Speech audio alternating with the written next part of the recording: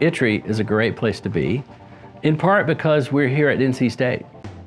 What we do is we partner with academia and consulting to deliver high-impact applied research and cutting-edge technical service. And then we package that innovation and expertise in award-winning training programs. And we impact the transportation workforce from work zone flaggers to airport executives. The research opportunities are definitely at the forefront of new technology, and we're really pushing the boundaries. We have a lot of really bright, creative, young people working here with great ideas. I get to spend my time outside flying drones. We use the video footage of highways and the traffic on interstates to better inform the modeling, the simulations that we do to provide traffic information and plan for new intersections and new operations. I work mostly with our sensing instrumentation group. We are doing non-motorized vehicle data collection, bicycles, pedestrians, getting counts, including directionality. And this can be really useful for municipalities and metropolitan planning organizations. It gives them a better idea of how the trails are being used, how often they need to be maintained, and also better planning for future development of greenways and paths for pedestrians and bicyclists. One of the ways we conduct research is with a driving simulator. We have a motion base that raises up and it can move forward and backward and side to side to accurately simulate driving in a car. What we're learning from this research is how drivers might interact with alternative intersection and interchange designs. So these alternative designs like median U-turns can be more safe for traffic. However, we want to make sure that drivers know how to safely navigate these intersections. So our goal here is to create a predictive model so that we can better recommend where to place these intersections. It's, of course, exciting for me to do research that contributes to safety and traffic in North Carolina.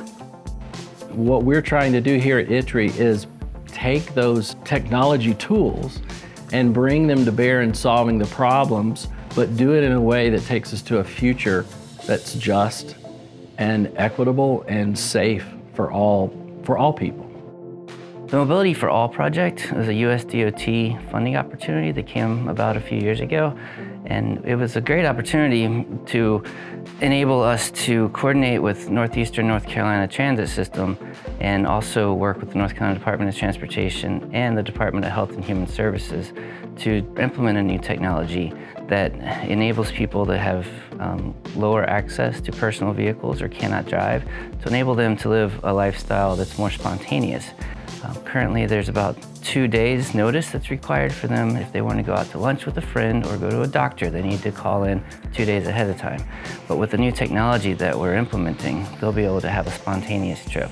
So they'll be able to have a real-time service come to their door, just like you would with most microtransit private solutions. And it really creates freedom and opportunity for people that don't have it right now. Technical service, that's sort of our bridge between research and practice. That's where we take some innovation and niche expertise that maybe is not ready for the consulting sector to be involved in, and we can deliver that service right away.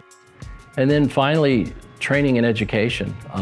We need to get these innovations and these new practices into the hands of the people that need them.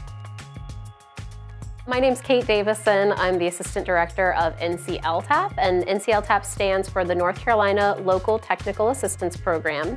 And what we do is we offer continuing education classes for the public works employees in North Carolina. We do a schedule of about 120 classes a year.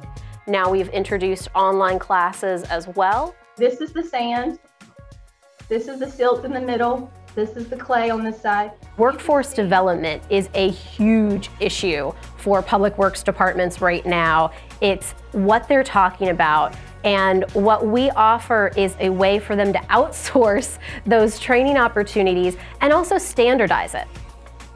My name's Lori Cahill, and I'm the program manager for the Fundamental Engineering Principles courses here at ITRE.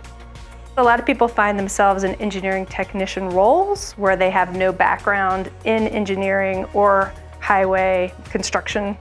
And so what we do is try to bring them up to speed on the engineering principles behind what they do in their day-to-day job.